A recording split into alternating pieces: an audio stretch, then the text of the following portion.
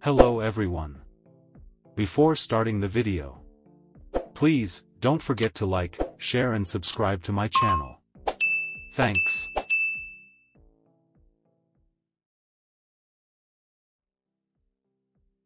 Introduction.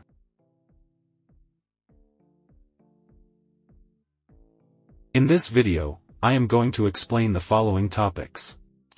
1. What is FTP? 2. What is FTP used for? 3. What is an FTP server? 4. What do we need to configure an FTP server on our network? 5. What to do if we don't have a PC with high specs and the Windows Server OS?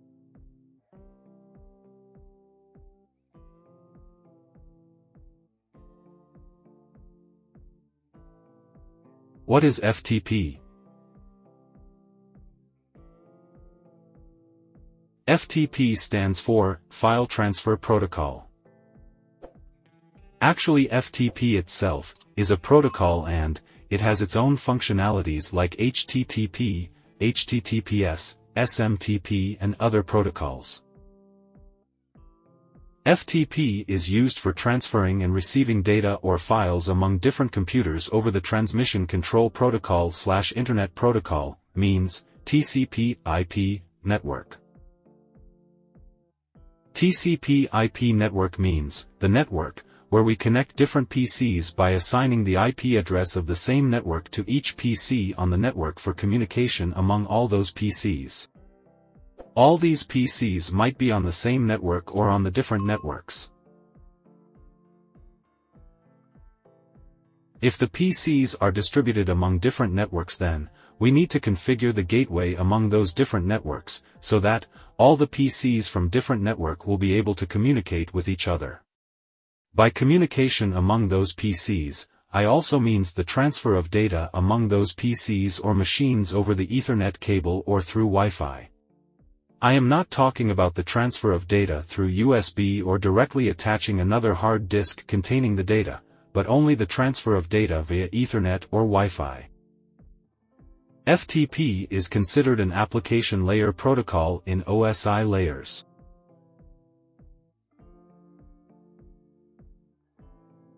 What is FTP protocol used for? FTP protocol helps in transferring and receiving the data or files over TCP/IP networks.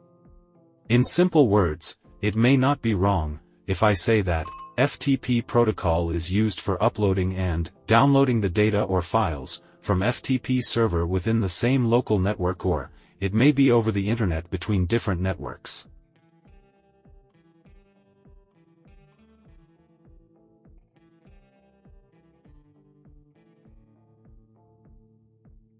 FTP server uses two ports.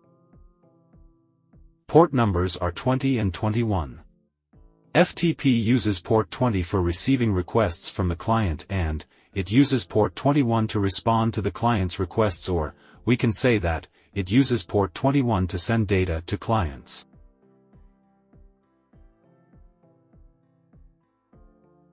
The drawback of using the FTP protocol is that it is an insecure protocol. Means, it sends all the information over the network without any encryption. For example, when a client makes a request for authentication, by sending the login credentials to log into the FTP server for uploading or downloading the data, all the information will be dispersed in a plain text mode, having no encryption. Having said this, sending any information using FTP protocol will be vulnerable to other people, especially for hackers, and they might steal our information if it has no encryption. If the information will be shared only within the local network, then encryption might not be that much important. But if all the information is to be shared over the internet, then we may need the encryption to secure our information to be shared over the internet. To overcome this problem of encryption of information, we can use SFTP protocol, which stands for Secure File Transfer Protocol, or FTPS Protocol, which stands for File Transfer Protocol Secure. But I will only discuss here the FTP protocol in this video.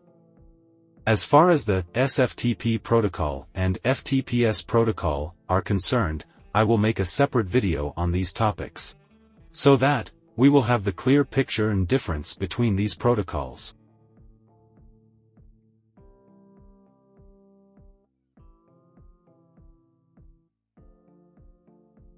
What is an FTP server?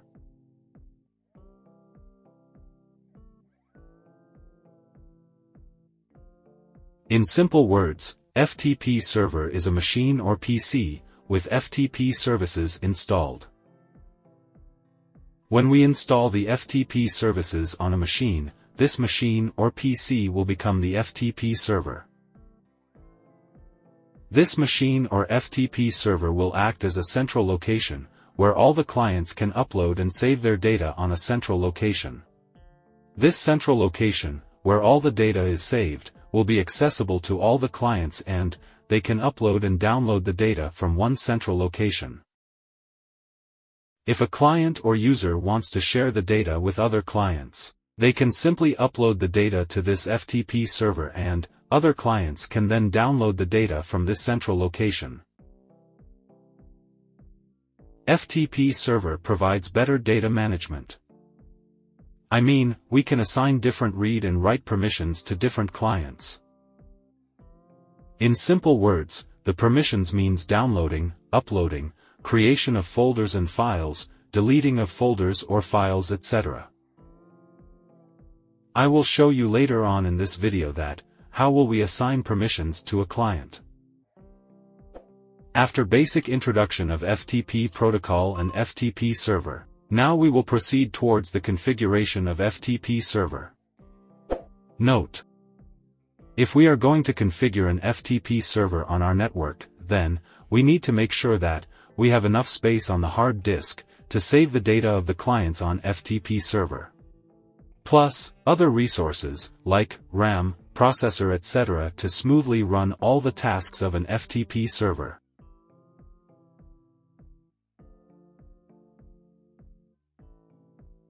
What do we need to build or configure an FTP server on our network?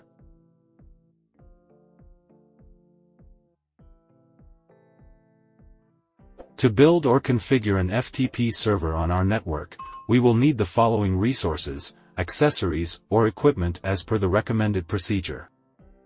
Number 1. A server machine or server PC. Actually, the machines, which we use for any server configuration, must have high specifications or resources like high-speed processor, high-speed Ethernet card, enough RAM, hard disk with high speed and large capacity to store the data. In simple words, we can say that the PC, which we will be using for FTP server or any other server like DHCP server, WSUS server, etc., must have enough resources depending on the scalability of our network. The greater the number of clients to be connected to the FTP server, the higher should be the resources on the server PC. Number 2. Microsoft Windows Server Operating System.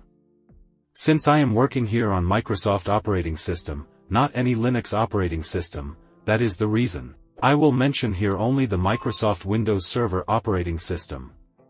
Because this Windows Server operating system comes with extra features than a normal client operating system. Microsoft Windows Server operating systems have different versions like Microsoft Windows Server 2000, 2003, 2008, 2012 and 2016, etc. The procedure to configure or setup of FTP server is almost the same on both the operating systems like Microsoft Windows Server and any other Microsoft client operating system. The only difference is the number of features. As I mentioned before that, the server OS has extra features than a client OS.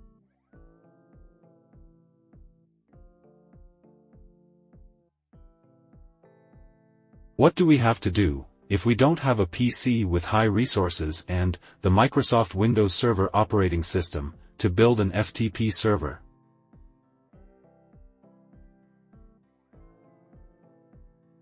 If we do not have both the PC with high-end resources, and if we do not have the Microsoft Windows Server operating system, then what do we do? We can purchase a new PC with high-end resources or specs and the Microsoft Windows Server operating system along with license for this purpose. But, before purchasing the new PC and Microsoft Windows Server operating system, we need to ask ourselves this question again and again. Do we really need to spend all the money to purchase the PC and the OS? The answer is, it depends on the requirements of our network. If we only need the FTP server to be configured on our network, then no need to spend all the money on purchasing the PC with high specs and the Microsoft Windows Server operating system because it will be expensive and it will cost us so much. So, what do we do in that case?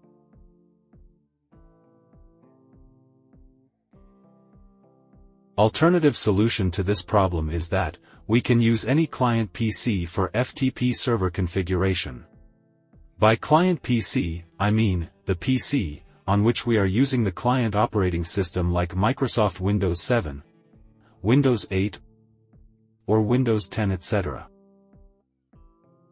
Only by installing the FTP services on the client PC will now act both as an FTP server and a client PC as well. It does not matter whether we use our laptop or desktop machine to configure FTP server on it, but it is important to note down that the client PC must be connected to the network via Ethernet port, because the Ethernet port has stable and higher data transfer speed than a wireless connection. So, for better performance, it is always recommended to use the Ethernet port of the PC to connect to the network. Next important thing is that we must have a dedicated or reserved IP address for our FTP server and we must avoid the dynamic IP address. So, the bottom line is that, before building an FTP server, make sure that we have a dedicated IP address, which will be reserved for the FTP server, and we must connect our FTP server PC to the network via Ethernet port.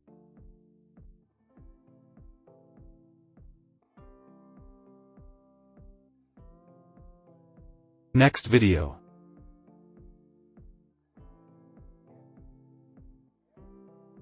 The next video is about the practical section of the FTP server configuration on a Windows 10 machine, where I will configure the FTP server step by step on a client OS, I mean, a Windows 10 machine. So, be with me, and do not forget to watch the next video. Thanks.